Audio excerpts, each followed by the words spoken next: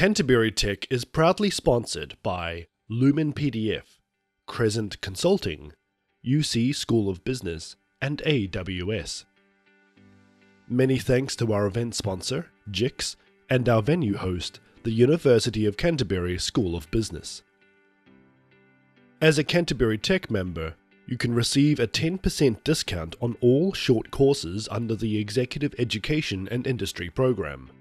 You can do this by emailing execed@canterbury.ac.nz. More member benefits coming soon. அனைவரையும் வரவேற்கிறோம். என் பேர் Seku Skandan. Welcome all. My name is Seku Skandan. I am going to be a MC for the night, and I'm terribly sorry for putting you through this brutal affliction, and I'm grateful you have paid for it. So I'm going to start with introducing Louisa. Hello, Louisa. Hello. Yeah, great. So I'm going to give the mic or baton to her, and then I'll come back. Good evening, everyone. I am the new GM of Canterbury Tech, Louisa Taylor. This is my second meeting, so very exciting. I just wanted to tell you about this, the piece of paper that was on your chair. So obviously we're being hosted tonight by JIX and UC, the University of Canterbury.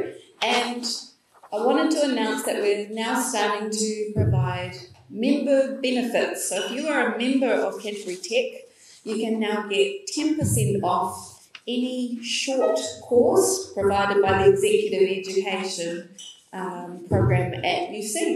So if you want to take advantage of that, then you can email execed@canterbury.ac.nz and mention that you are a member.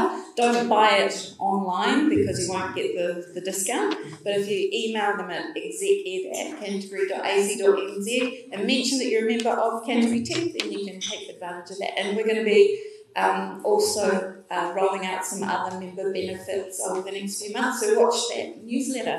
Thanks very much, everyone.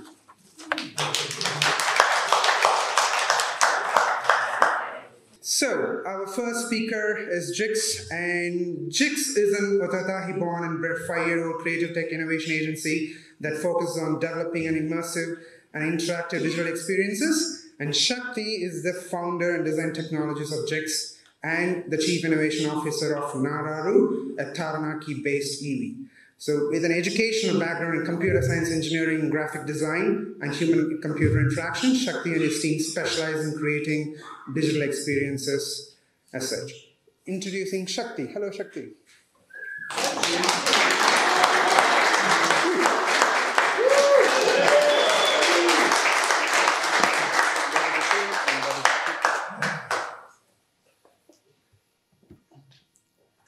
Thank you for a wonderful host. Kia ora tina koto. No mai aromai kitene kuriru.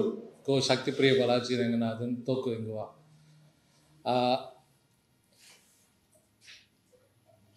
Okay, so I don't need to introduce, right?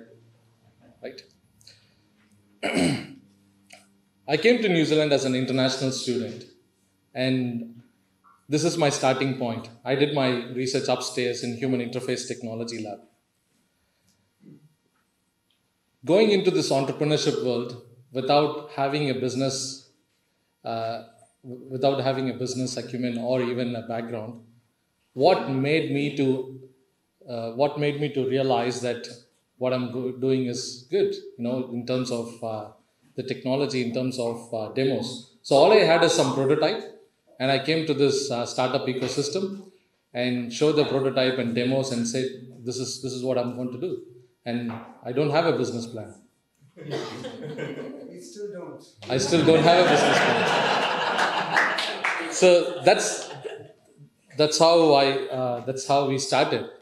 To be honest, the ecosystem sustained us. So I want to talk to you all about how did we survive. What made me to make that decision of coming into this immersive media and virtual reality and augmented reality, and now we are surviving. So I'm going to pick up on some points where we believe it's happening. So the evolution of technology in network, as you can see, we have gradually progressed from 1G, 2G to 5G. So what that 5G means, we always talk about low latency and high bandwidth. What does it exactly mean? It's basically an example what we built 5 years ago. A person who is playing a cricket and the latency in which she can play a cricket ball is an example of virtual reality. But what we could do today is someone can bowl from Australia and he can still play with that low latency and bandwidth. So I'm going to take some of my points and plot that into a graph and see where we come from. So I've taken that network graph and plotted from a timeline. The next thing I want to talk about is computer vision. So computer vision is drastically improved from identifying and recognizing a QR code to smart as, we can, the computer vision has become so powerful that it is recognizing human objects and pretty much everything that you see in real world, which is practically applied in some of our real-time example, like branding, making a visual object come to life, and even running safety check for a health and safety reason. So I'm going to take the computer vision and plot it back into the base graph. The next one is actually filmmaking.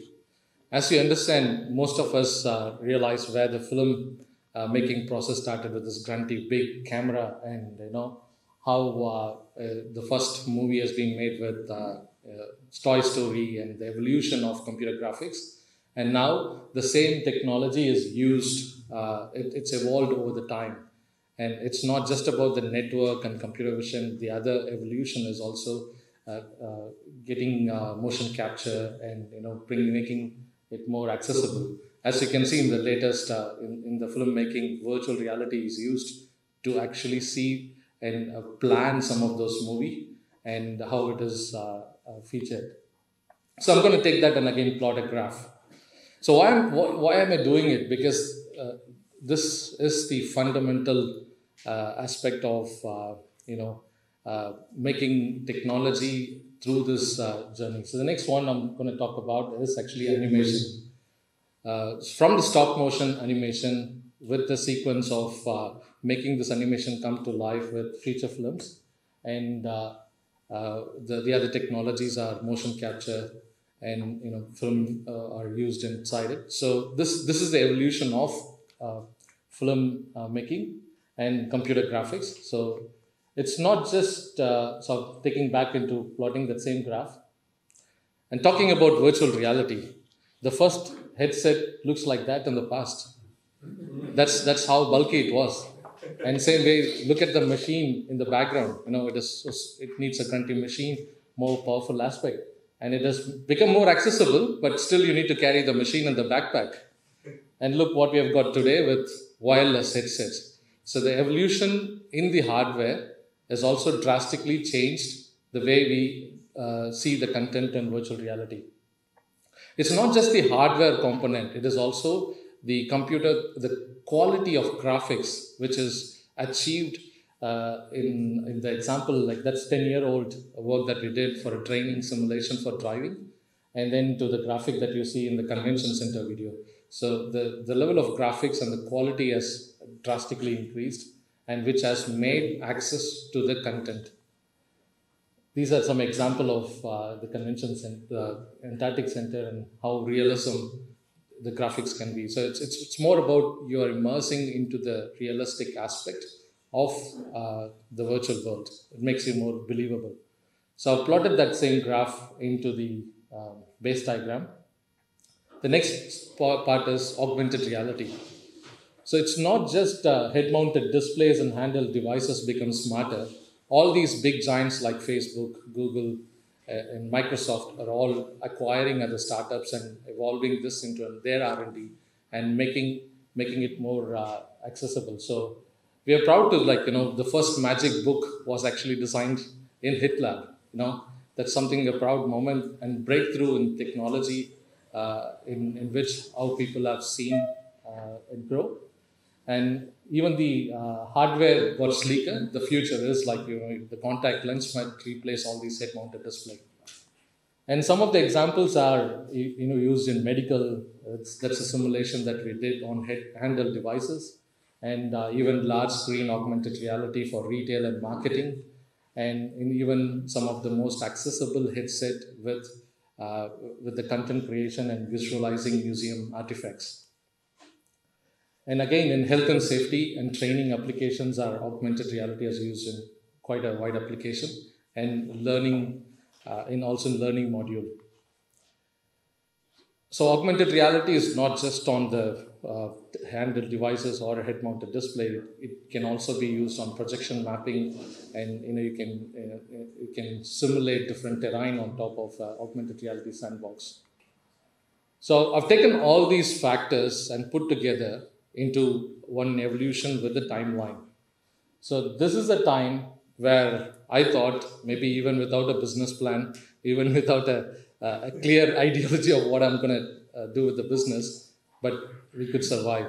So that's the confidence that I got. It's not just because of one factor. It's evolution of computer vision, network, animation capability, video production, and augmented and virtual reality. So everything coming together. And there's been a speculation a lot of time in the past that the wave is going to hit, everything is going to change. This is going to be the next television. This is going to be the next thing, and it's going to replace the existing one. But it's not. So if we look back, it's always there is a threat and there is a new medium. It's just the way we see the world. In reality, is like we interact with real humans. We actually walk. We enjoy this real world through our human eyes, and we process and take the world. So that cannot be replaced by a virtual world or a metaverse or a threat that we are having. Instead, what we could do is make more meaningful content. Fight against the content which is making the world a bad place. Rather, how can we change the way we learn, and what can we create so that the world becomes a better place? That's some of the motivation behind how we got into the business. And it is also the massive adoption curve and the content, the hunger for the content. So there's a lot of requirement for the content by the industry, by the film, by the entertainment, by education. Everywhere there's a huge demand for the content. So that's actually the expectation. That's actually the opportunity that we lies in the future. So imagine a movie. You're just not watching a movie. You can be part of the movie.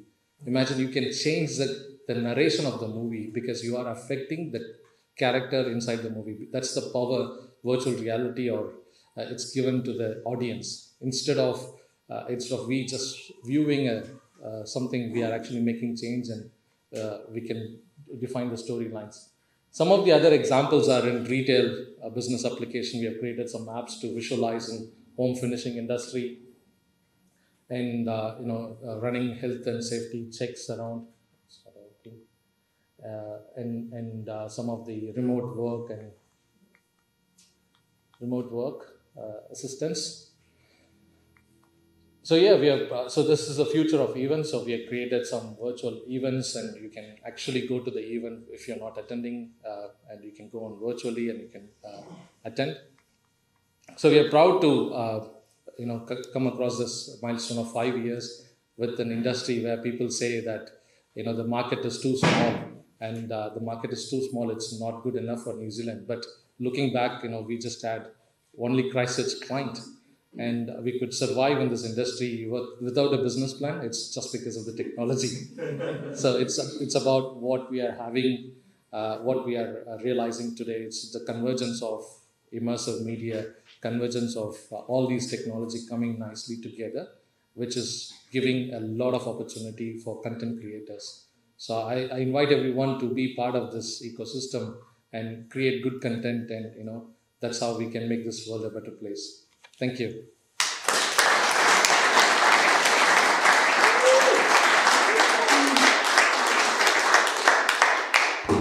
Thank you, Sakthi, for the wonderful presentation to give us a hint of what the future holds, and also for finishing the presentation on time. Thank you. So 2 minutes of silence for others who didn't understand anything you had mentioned. Please come and talk to us after. So our next speakers literally packs a punch and epitomizes the essence of and image of indigenous innovation, champions in creative tech sector. Maui Studios. Wait, let me get this guy. Cool, yeah, that one. Maui Studios is a kaupapa Maori production studio that develops digital content grounded in Mazurunga, Maori, Tikanga, and Tipuna values for local and global audiences. They bring end-to-end digital content and software solutions to Aotearoa and the world for government, environmental, and educational agencies. Vincent Egan, he is a PhD candidate in comms design, master of design, and he's a co-founder and director. And Madison, he's a co-founder and cinematographer who is trying to create film and digital Maori content from New Zealand. In short, they're ultra cool. Please don't blink, okay? Come on.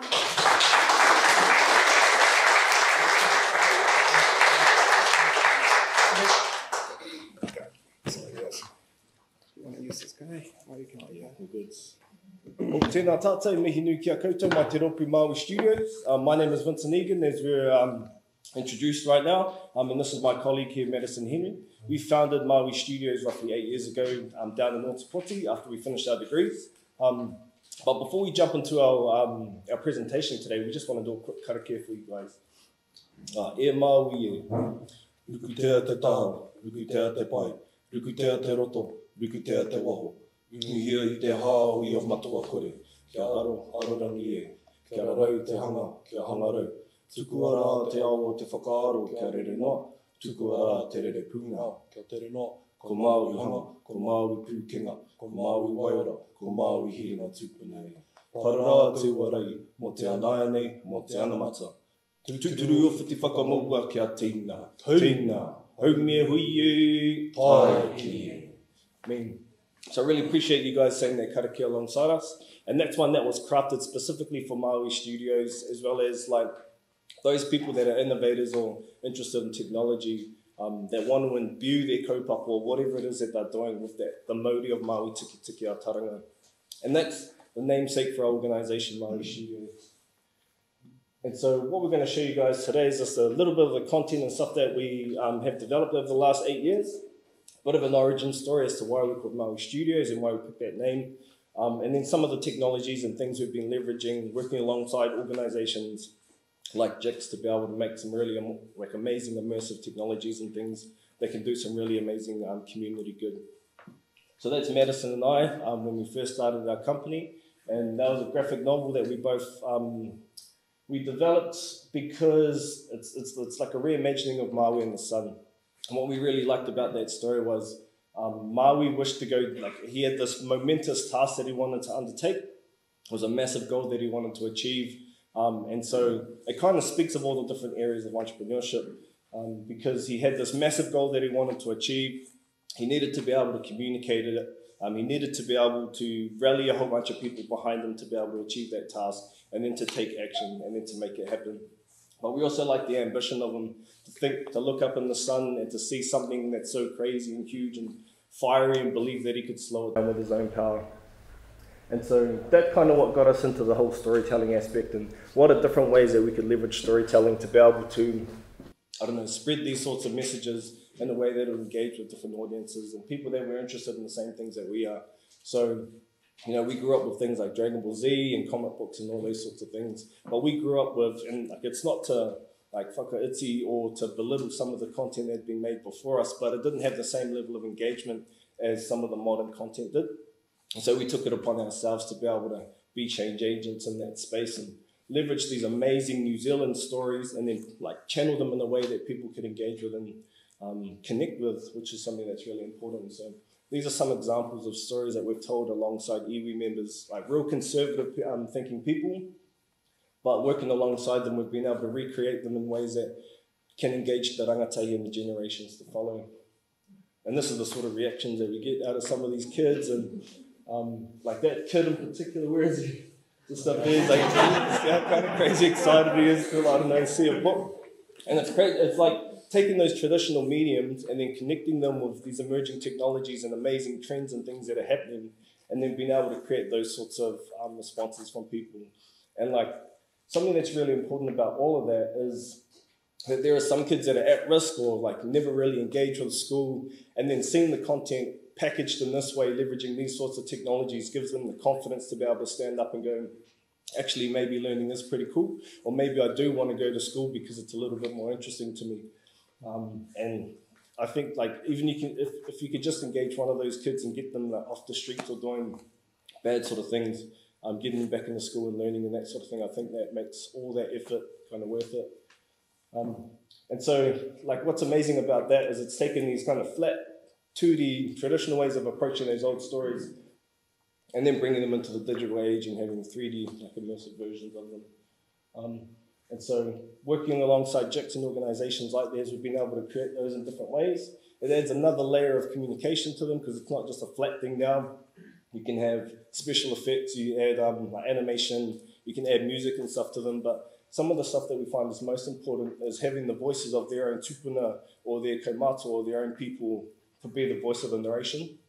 And it's a way of being able to archive some of those cultural stories so that it can last, well, let's say a few generations down, being able to hear the voice of one of your past great-grandparents or something like that, being able to reconnect with them in that way and hear their voice and them to tell you more about who you are as a person based on your lineage.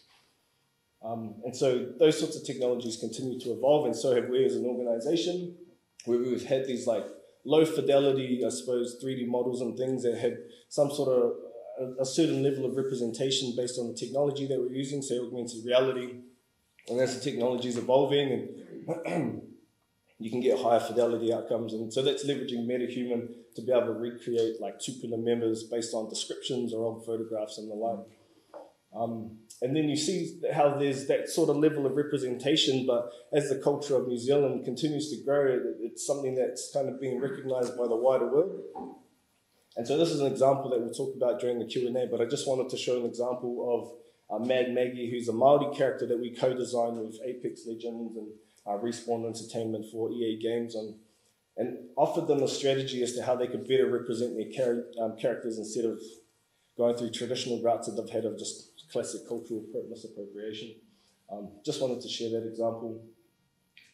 And so, developing upon those cultural spaces and developing them into things that are a little bit more interactive, whereas we see a lot these days of people wanting to engage more with like Māori concepts and things, but there's a lot of kind of shyness or whakamā of how to approach those sort of things, how to learn te reo Māori or mātauranga Māori concepts.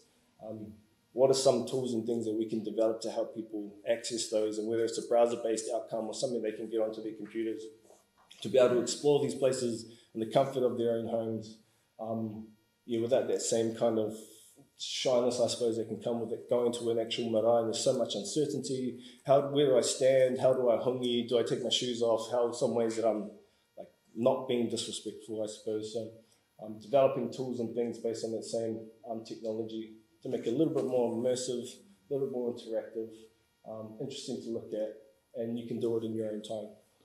And so I suppose that speaks to leveraging the technology to be able to tell stories, and then what are some other ways that we can bring those technologies together to tell different stories in more engaging and interactive ways. And this was all made in Unreal Engine, but that kind of leads on to being able to leverage that with filmmaking to get into that virtual production space, which is what Mads is going to talk about now.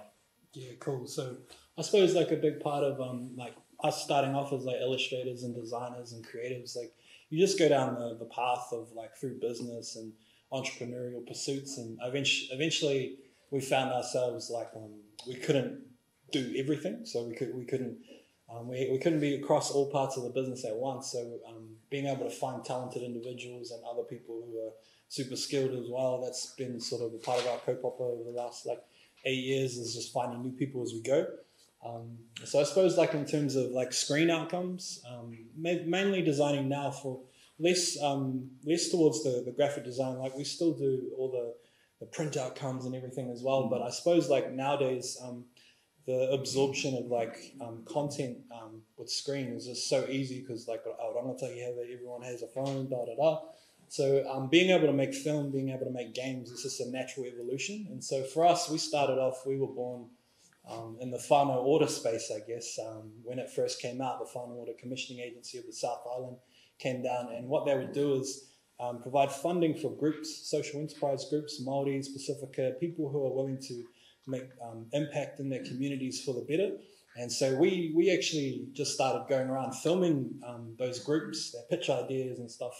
And over time, we ended up just landing jobs where we were able to tell those stories on the regular. And so over the past, 6 or 7 years, we've been able to tell whānau water stories, and they've unlocked the doors to heaps of experiences.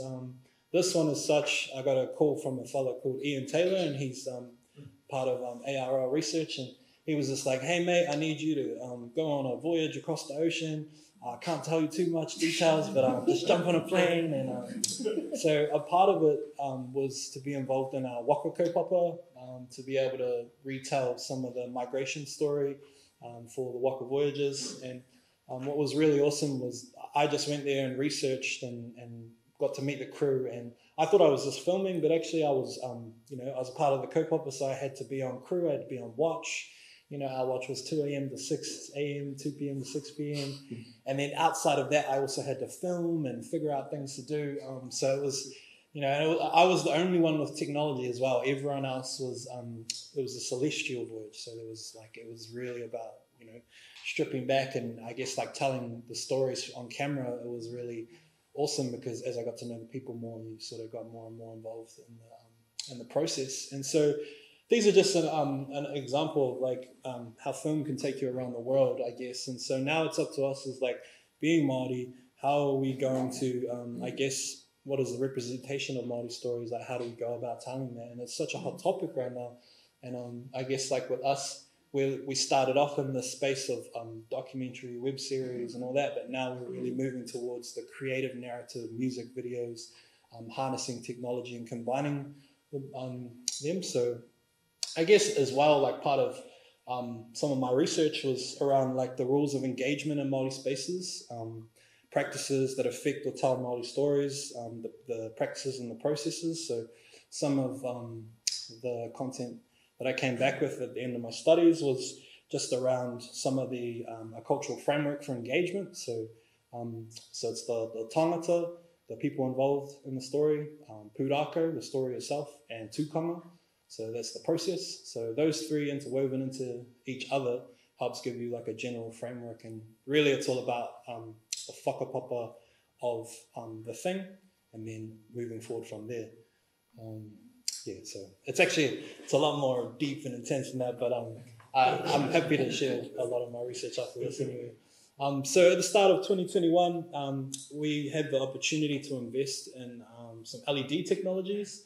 And so I don't know if virtual production is a big hot topic happening here in Canterbury as well. Screen Canterbury, Christchurch, NZ, Dovedale, there's all this stuff happening, people are doing awesome film things. And I think it's really important because we have such a beautiful whenua here in the South Island, and a lot of the commercial industry work, of course, is in the North Island as such. But what we would like to, I guess what we're trying to push is to show that actually, no, that's not true. Like we can create opportunities down here as well.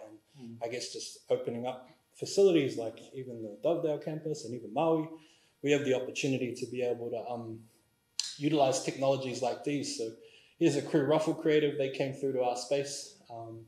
And so they were able to do like a commercial with Jax Hamilton. She's like a master chef, and basically take her from being in a kitchen and then opening it up and being on a beach, a virtual beach in Jamaica.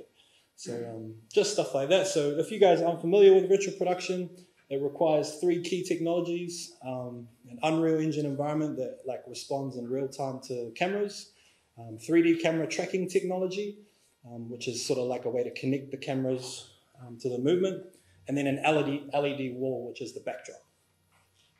So here's just like some examples of us being able to utilizing this technology in ways to create outcomes. And also, I guess, over the past year, we've just had the chance to be able to, I guess, explore the technology because it is quite new. And I guess earlier in the year, we went to LA and we had the chance to see their studios and the scale of what they're doing over there. It is something that's being demanded at the moment, virtual production, and for people to be able to be upskilled in this industry. So there is a large calling for people. So it's kind of good that there's like courses on campus and stuff that are happening. And so one of the projects that I wanted to share just before we wrap up is a project that we worked on with an artist called Rob Bruha, one of his new music videos.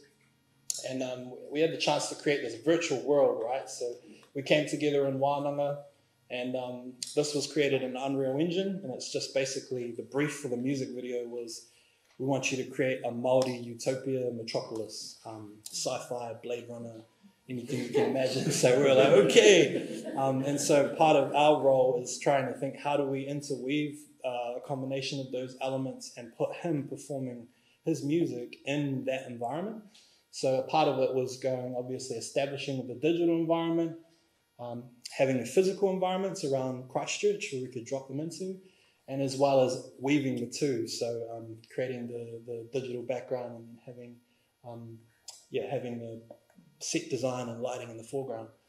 So here's just an example of some of the artworks shared by people involved around the sector as well in different, so these artworks here, Art for Tea, Sharaki Creative, City Council, Paimonu, and yeah, I guess we spent 3 days filming with them to develop this set. And what was really awesome about it was that it was just something that I guess like none of us had really experienced before. It was a new process, being able to tell Māori stories in a futuristic way. And so it really came together, and we had the help of a lot of really talented individuals. And that's Jamie Ann, she's one of the artists in the song, so it's also her debut. But yeah, I guess like in terms of where we're going, like it's a really cool starting point to be able to start a conversation of like, you know, we really need some talented people in the industry to help us, I guess, like thrive. And also just like in terms of the content that we're creating, there's a whole thing around empowerment through content. So that's sort of our kaupapa, I guess.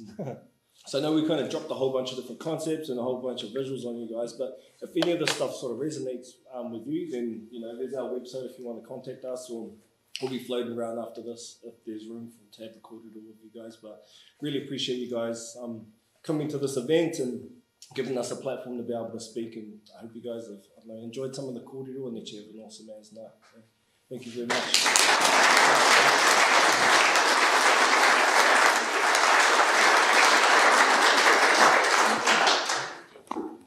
Thank you, boys. Hope you enjoyed it and didn't blink. I was looking at everyone. So we're going to the next session, which is the panel discussion. So we are going to invite Sakthi. What's your name again? Vince. It's been a long week, guys. Vincent and Petrina and Adrian from. Come on. Take a seat. Kia ora all. You know Sakthi, you know Vince, and we're going to introduce Petrina. Just a minute. Okay. She has 15 years of experience in the film and television industry globally in the capacity of a creative director and producer. Her role in Screen Canterbury is managing the thing within the Crusher NZ and to realize the region's economic development goals through attraction and facilitation of screen projects and screen sector development. So welcome, Petrina. This Heroes Value. And we have Adrian Clark from HIT Lab today. AGI HIT Lab and Digital Screen representing Digital Screen Campus Initiative. So he's a Director of Studies for the Game Design Program at the University of Canterbury, a researcher in applied immersive gaming initiative running at the HIT Lab, and co-designer of the new Bachelor of Digital Screen degree launching next year on UC's new Digital Screen Campus.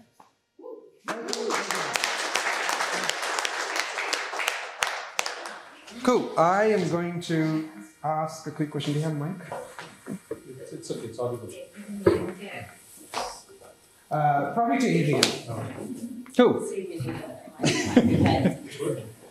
Hey, Adrian. So the first question for you in terms of the Digital Screen Campus is like, what kind of capabilities and skills the city as a whole needs to be ready for being the epicenter of Hollywood screen production like Wellington, and how are you making it through the Digital Screen Campus?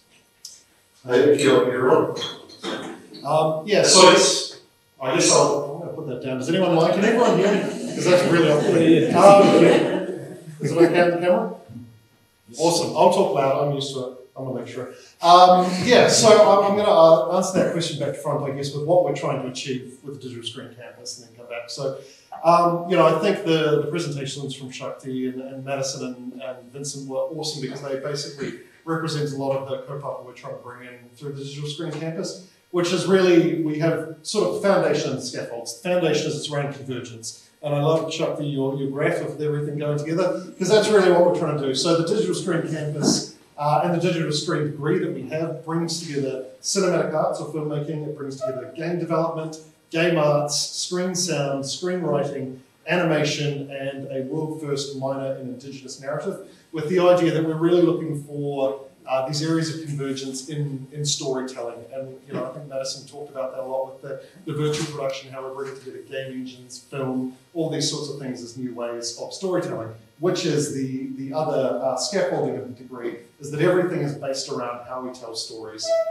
So the Digital Screen Campus is basically built around that framework. There's some red pamphlets I came because why not network and show our stuff off. So you see some real red booklets if you're more interested in the degree. But that's sort of, I guess, from the educational perspective, which is where I'm at. But the Digital Screen Campus is much more than just an educational program. So, Vincent said about how, a lot of the work in film and stuff and gaming and everything is being done up in the North Island, but it doesn't have to be. We have so much going on in the South Island, Te Waipunuru. And what we really want the Digital Screen Campus to be that kind of anchor that brings everyone into Ototahi and Te Waipunuru and say, this is, we can do this as well as anyone anywhere around the world. So we're starting with film, gaming, virtual production, screenwriting, storytelling, all these sorts of things. But obviously, I guess the call out to the larger business community is these things don't stand alone either. We'll be looking at opportunities for other technologies which can be brought in, other methods of storytelling. I'm sure everyone here has their own story to tell about their business, about their journeys, about their paths. But also, the services which sit around these things, they don't exist in isolation. They need accountants, they need lawyers, they need technology and all that sort of stuff. So I guess that's my far too long 30-second overview of sort of what we're going to do. I'll pass it over to someone else. Fantastic. I want to reiterate the same question to you, Petrina, from your experience as being in the industry and also getting to... Do you want to keep that? Yeah, cool. And also getting to... because you've been just 6 months here in the city, right? And already picked up a lot of reins and had an understood of the ecosystem of sorts. So what is your perception in terms of what is, what the city can actually produce in terms of being close to a Hollywood epicenter like Wellington, and how is Screen Crashers doing it in Canterbury? Okay, go. You have 30 seconds now. So I joined as a screen manager from the capacity of being a producer, and being on set is very different from being in the office and trying to attract production, but I think being a producer also helped me understand what's out there and how to reach out to producers and put Canterbury on the map. But honestly, Canterbury is already on the map. My visit to Cannes earlier this year just made me realize that producers are so aware of New Zealand. They love filming, they love the locations, they love South Island, they are getting more and more attracted to what we have to offer, and now putting the Digital Screen Campus on the map and telling them that we also have this is just amplifying that voice. Yes, the role is to attract productions, to facilitate those productions, to see that our crew is busy all the time, back to back. And the good thing is that we announced a screen grant earlier last year, and that has just done wonders for the region. It's attracted feature films after many years. I think the first feature film that's being filmed right now, the 4 Days to Wrap, is come to the region after 3 years. And we're only growing from here. We've got 5 more productions in the pipeline, so Canterbury's going to be super busy. And we are definitely got our eyes on the biggest slice of the pie, and we want to take a whole Yeah, so that's what we're doing. We're just trying to, make sure that all our strengths are amplified, and together with the Screen Campus and the Screen Office, we're doing just that. Fantastic. So this is regarding the question about a particular thing that you guys have done. So the character Mad Maggie, which they will talk about, we don't have to put the audio on. So Mad Maggie is a character from a game called Apex Legends, which is developed by an American studio called Respawn Entertainment, and became one of the most authentic Maori or indigenous characters in the mainstream game sector. So your Maui Studios designed the character, like, you know, as such from here. The question around for me is, like, you know, in the era of cultural misappropriation of, like, you know, the game studios or different kind of immersive companies trying to reciprocate something and misappropriating culture, why is the inclusion of indigenous and minority cultural elements in these stories important in the revitalization and inclusion of these communities? Yeah, awesome. I think it's a really hot topic and something that's really important to talk about. I think it's so important because, well, for instance, I think it leads to a better design outcome, so it's more authentic, right? Like, whenever you want to do something well, you kind of go as close to the source as you possibly can. There's no reason why that shouldn't be the same for culture. And if you look at, like, a comparison between the first design there was, which was like a Gibraltar character, which is like a melting pot of just heaps of different random stuff that you can tell that they just grabbed off of the internet. Like, people notice that, like, individuals from those individual cultures, they noticed their own symbols and how that they were put with other different concepts and whatnot, and saw how they didn't really connect with one another.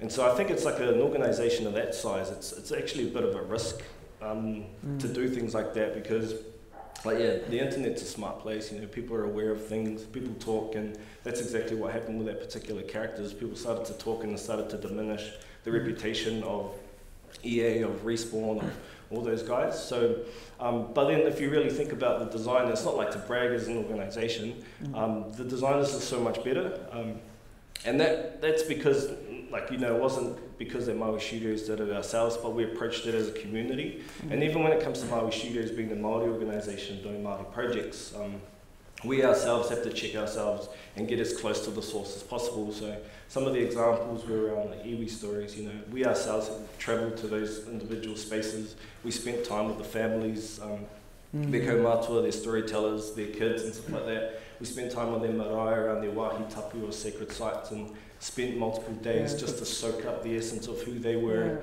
their particular dialect, all those sorts of things. And it's just getting as close to the source as possible. Yes, so, like, you know, it gives a sense of authenticity in terms of that, and also including a voice actor from Taranaki, if I'm right, yeah, for sure. also adds like an element of authenticity. My second question to you is, like, you know, how do you think, like, you know, whatever you guys are doing are going to bridge the digital divide in the next generation of sorts, and how it's going to inspire them? Absolutely. So because we got to spend time with them, we got to demystify the process for getting characters from being just a thing that's in your mind and getting it into the hands of their millions of, you know, users.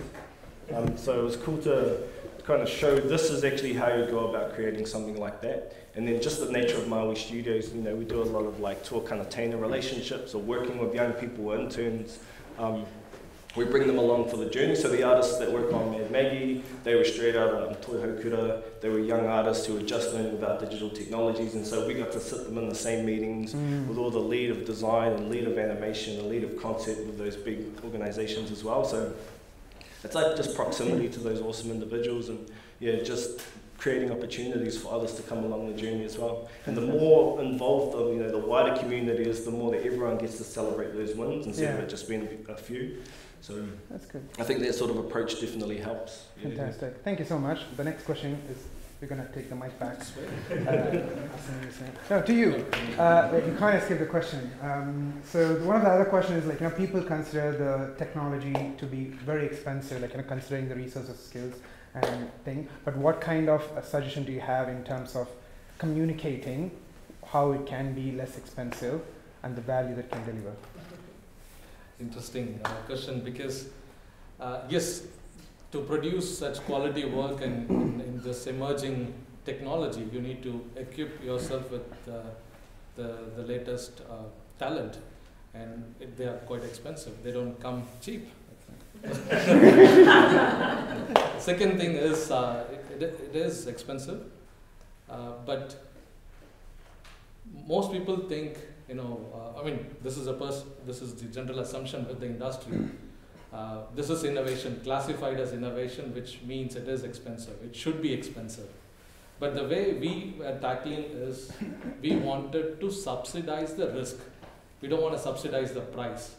So what does it mean? You know, are you guys getting cheaper? No, it's not about cheaper. It's actually giving this opportunity for those companies or individual to take a risk. To take the risk, you know, they have limited budget within their organization. So what we try to do is co-create with them.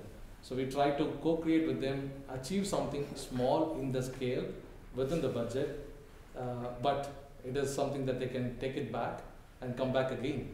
So most of our clients are recurring clients. I know this is not on a first sale. You don't propose on a first date. So that's the same philosophy. So we don't try to sell anything on the first meet. So it's always like the IP problem. They come back and say, oh, you know what, where is the IP sits? Can we have this completely? There's another model that we came up with, shared IP. So you don't pay for the exclusivity, rather we share the exclusivity with others. So find a like-minded organization and have a shared project and shared IP. It's quite challenging, but that's the two approach that we are having, which is why we could expand and experiment with different industry and different organization. Thank you. To Petrina. I think the other question, like, you know, I think Adrian, you and Matt, to you, the question is to you. We met in the NZG, everyone's trying to deflect the question. We met in the NZGDC, which is New Zealand Green Developers Conference that happens every year, and like, you know, that's where the majority of the industry that, like, you know, affiliates with film production and cross reality and everyone meets there. So it's kind of a bigger event actually. So you are there, like, you know, what is the observation in terms of where Canterbury Christchurch stands compared against the different industries? Like, you know, what is the general outcome of the event? So that we can. I think what I took away from it was that I was filming in the dinosaur age, because I was still using green, even if it was 4 years ago. We have green screen, and you know, and film is ever evolving. Every year there's a new technology, and that was my first event that I had been for, to look at media convergence, and it just blew my mind. You know, as a filmmaker, as a Bollywood filmmaker, I've done a lot of filming on location and a lot of filming on green screen. I haven't been on a virtual production set. The first virtual production set was the one that when I came in, I had seen the Screen Grant had given Resonate some funding, and you know that they had that film, and that was my initiation to virtual production. And I thought this is amazing, and how come Bollywood hasn't picked it up? Because you know we are one of the biggest, largest producing nations. And at the game dev, it just sealed that this is the future, and that you have to, you know, that's why I go along. I've already met with Maui Studios, and you know, meeting people. It's a learning curve for me to try and bring them all together, and to see how, through the Screen Grant, we can also help virtual productions and not just novel film producers. So I think it's a big learning curve for me right now. Fantastic, thank you. To the last person in row. So again, like, you know, going back to the NZGDC, like, you know, what is your observation in terms of, like, you know, what you saw, and how, in terms of either academically or industry-wise, how can we improve our facilities or, like, you know, outside the skill set in Christchurch and Canterbury? Yeah, so I mean, interestingly enough, I went because I'm originally a computer scientist, but I teach game development now. So I went to NZGDC, but since I was there, thought I'd go to the Convergence Day because that's what the digital screen is about. But I actually found it way more interesting than the game dev meetup, I have to be honest, because I felt like there was a lot more innovation going on there, which is, you know, I'm originally a researcher, and a lot of the game dev was like case studies on we built this game and here's what worked and here's what didn't, which is great, but there wasn't a lot of innovation, there wasn't necessarily a lot of novelty, whereas going to Convergence Day, there was a whole bunch of companies being like, we've got this new toy called virtual production, no one really understands how it works, and everyone's just trying to throw things at the wall and see what sticks. And I know that's been going on here, so Maui and those guys have their own virtual production volume that they're working on. Petrina mentioned the work that Simon did. That was actually a great case study, and I know I just bagged case studies, but I'm going to do it myself. That was a great case study for us because we had Cerebral Fix, a game development company. We had Resonate, which is a local film production company. We had Pixel, who provided screens over on our Dovedale campus, and we set up a virtual production thing. And we just tried stuff, and the project almost failed until at the last second we were able to swap out some of the tracking technology. But it was great for us as academics, as researchers, because we were able to see industry doing what they do best and actually being able to join in as academics, as researchers, sort of doing what we do best. And I think that's sort of an opportunity where I'm really excited about kind of what's going on in Christchurch, because I feel like there's a lot of that unity and people are working together, they're coming together to share their learning and stuff like that, which is something I didn't necessarily feel so much at Convergence. Like everyone was talking about the work they've done, but it's like, this is the work we've done, and the next person would get up and say, this is the work we've done.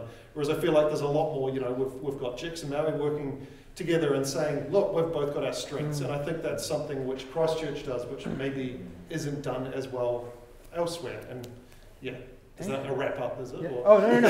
I was clapping for it. Yeah. Also, thank you.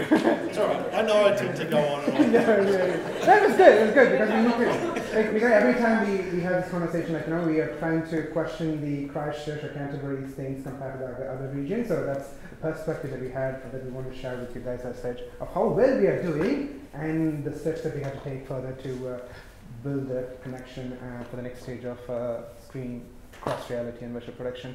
So that is Adrian, and he runs he designs the digital screen campus thing.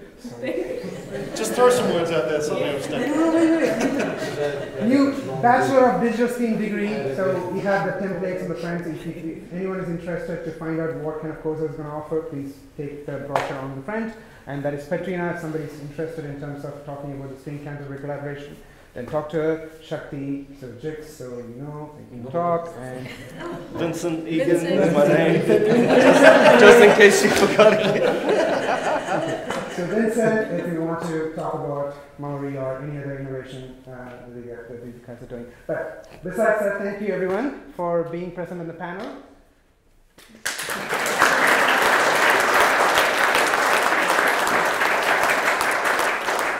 I am supposed to give wine.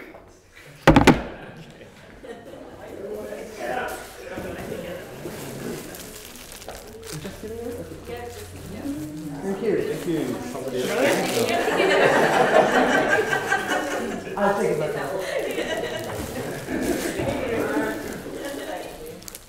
From holding the microphone.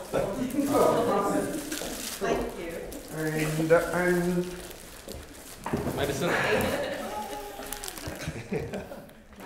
Madison, come on. Madison.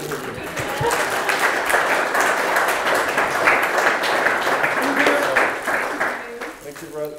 Yes. Sorry, I can get out of mine. cool. So that is the end of the epic MCing that you don't have to listen anymore, and to the wonderful panelists and speakers for today. The next Lunchtime Tech session is a presentation on creating a great digital workplace by Steve Knutson, Director at Stratos Technology Partners.